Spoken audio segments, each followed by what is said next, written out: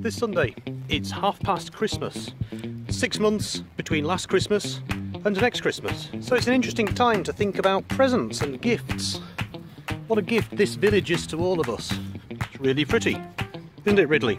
Ridley likes having a good walk around here. Ridley being a dog. And there are ducklings. Ducklings seem to like it here. People seem to like it here. Yes, there's a lot to give thanks to God for in North Stainley. Really beautiful place to live. And what a gift the whole place really is to us.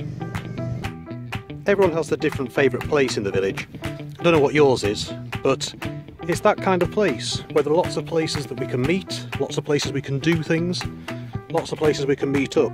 Ridley particularly likes the plants at the side of the paths. What's your favourite place in the village? Come along to the service and tell us. But what about the future? What are we going to be leaving to future generations who come after us in North Stainley? What kind of community do we want to be?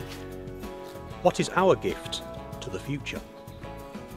So this Sunday, our Revive service at 4 o'clock, celebrating half past Christmas, looks back to the gifts we've received from being part of this lovely village, and it looks ahead to think, what gifts are we going to give to the village of the future? Come along, it'll be great.